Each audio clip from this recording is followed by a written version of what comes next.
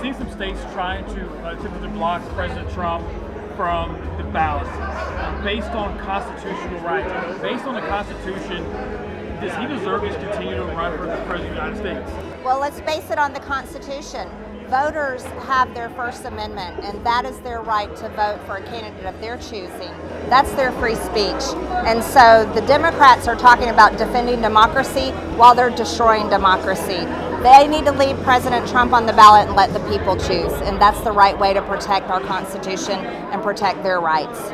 You know, you mentioned about President Trump and the world peace that he brought, and talked about the rising costs in the country. I think those two go hand in hand. You know, just when President Trump was in office, we saw those low gas prices, we saw grocery prices down. You know, how important is it to bring that back to this country? Extremely important.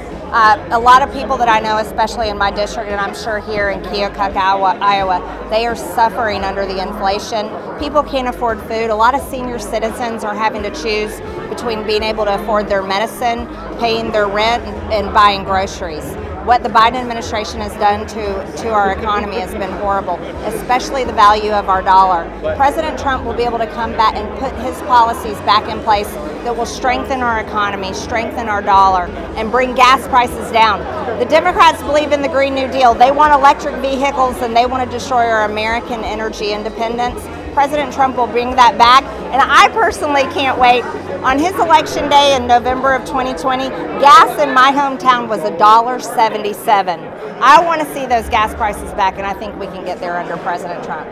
You know, my last one, you think you mentioned it, but if President Trump, people are trying to keep him off the ballot, if he's not able to run, is there another Republican candidate that can step in and have the impact President Trump has? No, everybody's going to write him in anyways. If they take him off the ballot, it won't matter. People are going to write him in. He'll still win. Thank you so much. Yeah, you're welcome.